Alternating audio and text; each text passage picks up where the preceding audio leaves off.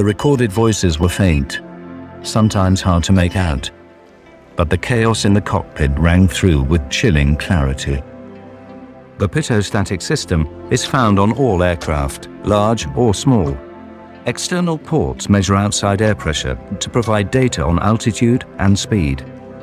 If these ports are blocked, the plane's computers receive false data and generate false warnings. But why these ports would be blocked was a mystery.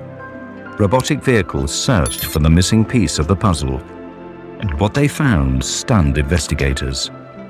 Captain Schreiber's static port was completely blocked with tape.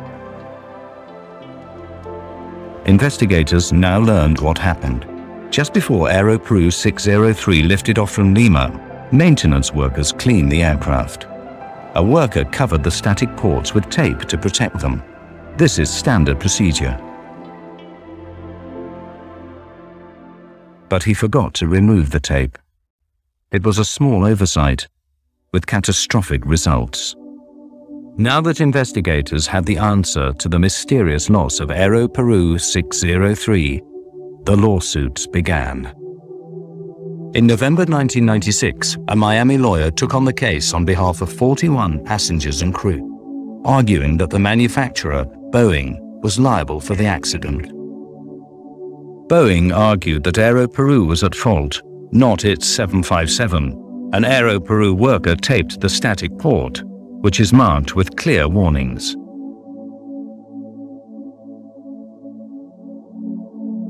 Boeing also blamed Captain Eric Schreiber. It was his job to visually inspect the aircraft before taking off. In 1999, Boeing and Aeroperu decided to settle the lawsuits out of court. Families and loved ones received an exceptional settlement, averaging $1 million US per victim. The damages were high because of the terrible way the passengers and crew on Aeroperu died.